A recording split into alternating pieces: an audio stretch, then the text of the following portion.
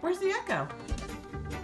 That's my daughter, Alev. She is not happy that I disconnected our Alexa, or that she couldn't watch the only 3 movies she loves in the whole wide world: Coco, Monsters, Inc., and The Incredibles, all of which we watch either through Netflix or videos purchased via Amazon. Coco. So why did I put her through this misery? Because I decided to block the 5 tech giants from my life, 1 week at a time. Of course, that explanation means nothing to my 1-year-old.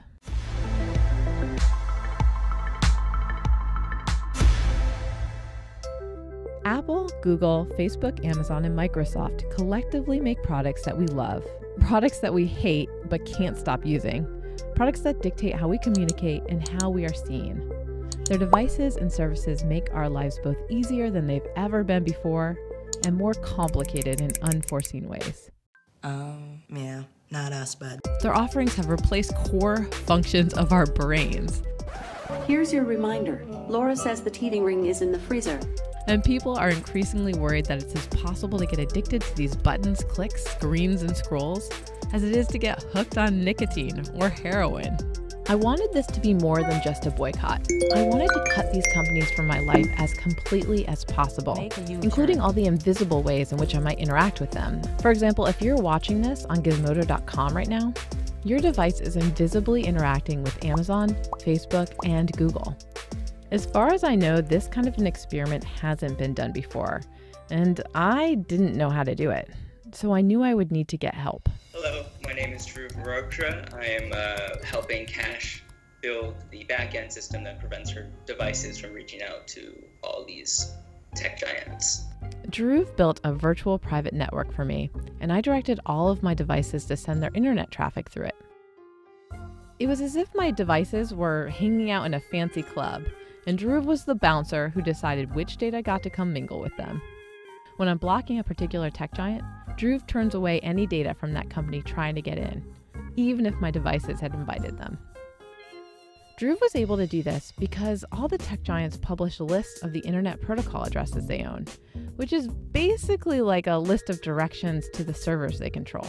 The VPN blocked my devices from talking to those servers. It wasn't a perfect blockade though, as some of the companies basically had fake IDs and managed to get into the club and make moves on my devices.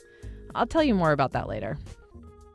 Setting up the parameters of the block alone gives you a sense of how massive these companies are and how much of the internet they each control. Amazon controls 23,219,968 IP addresses.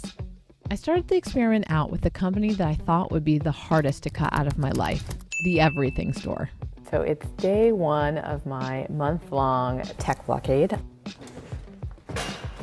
We use a lot of Amazon products in our house.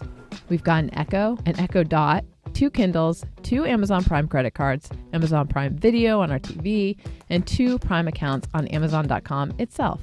I know, it's kind of ridiculous that both my husband and I are paying $119 a year for 2 Prime accounts.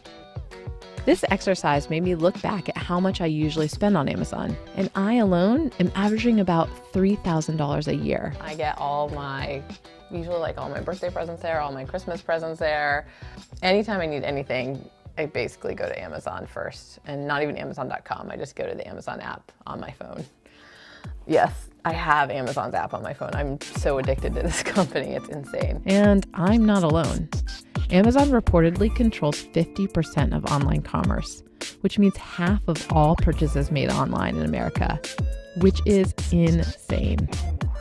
And Amazon's footprint is much bigger if you think of all the companies it operates that don't prominently display its logo, including Amazon Web Services or AWS, the vast server network that provides the backbone for much of the internet. There's also Twitch.com, the broadcasting behemoth that is the backbone of the online game industry. And of course, there's Whole Foods, the organic backbone of the yuppie diet. I hear you have a degree in cheese. I do. I went to cheese school. AWS is the internet's largest cloud provider, generating almost $7 billion in revenue per quarter, which is the primary driver of Amazon's profitability. Halfway through the week, I started to wonder why so many sites that use AWS were still working for me. For example, I was able to do some searches for a Thanksgiving vacation home on Airbnb, despite it being a famed user of Amazon's hosting platform. That's how Dhruv and I discovered a major flaw in our blocking technique. Hey, Dhruv. How's it going? Hey. So this is working then? Yeah. Good. We ran into some situations where the blocker didn't seem to be working 100%. That there were some Amazon kind of based services that were getting through. And that's, I guess, another interesting part of this puzzle is that, like, Amazon is published their IP addresses, and that's what we're using to block this stuff. But, like, sometimes things get through, like Airbnb. We were blocking IP addresses that we knew Amazon and thus AWS use. But it turns out that a lot of sites, in addition to using a company like AWS, tend to employ a secondary service called a content delivery network to load their web pages faster. For me, the metaphor is like whack-a-mole sometimes. Like when I'm looking at your logs and I'm seeing traffic that shouldn't be going through, I like find the IP address, like figure it out, like figure out why it's there and quickly make a block. Think of AWS as the central warehouse for a site's digital packets. The CDNs are the storefronts around the world that help people get the packets faster, so that web visitors don't have to wait for the packets to come all the way from the warehouse. Amazon does run its own CDN called CloudFront, but it has fierce competitions from CDNs offered by other companies like Fastly and Cloudflare.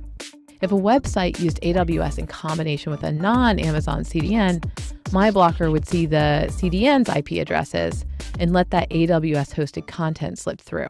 This was a wrinkle in the experiment that we just couldn't engineer around.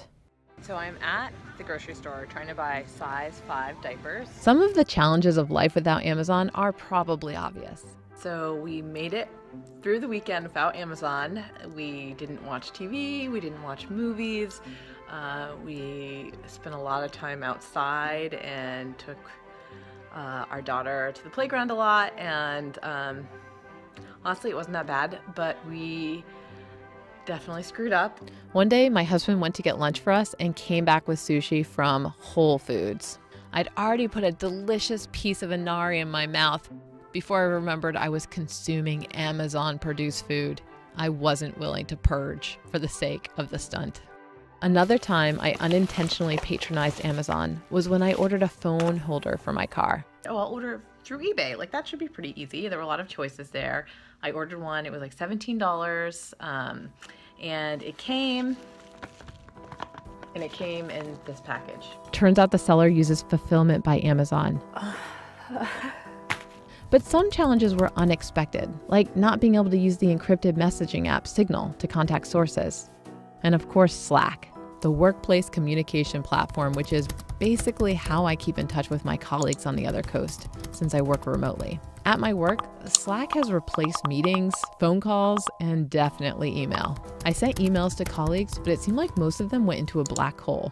Dhruv kept track of all the times my devices tried to ping Amazon servers during the week. Your devices collectively reached out to Amazon close to 300,000 times. Seems like a lot. Yeah, it's a lot. But so there's many Amazon services I use in a given week that we didn't capture, that I just stopped using. With whatever was connected in your house, Amazon still did find a way. Like over, at night, you could see Amazon being pinged a few times throughout the night. Oh, hello! It was clear that a permanent Amazon ban would wall me off from crucial services and key websites that I just can't function without for both personal and professional reasons. It seems like Amazon just runs the infrastructure of the web, and there's like no alternative when you block Amazon. These companies are following us around whether we know it or not for that reason. Yeah, like I don't think I could cut Amazon from my life. Yeah. Bye. Next up, Facebook.